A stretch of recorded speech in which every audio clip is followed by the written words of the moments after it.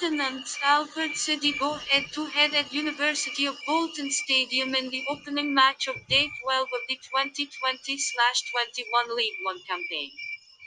The Trotters aim to bounce back from the FA Cup loss to Crewe, and a win over Salford will see them move away from the danger zone.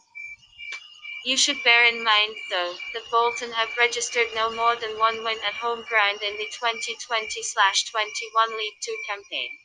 The Lions, on the other hand, aim to climb to the playoff berth, and we are positive that they will adopt an attack-minded approach in Friday's football game.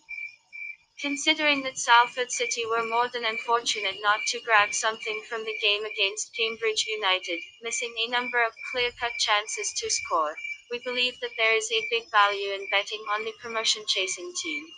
Prediction: 1-2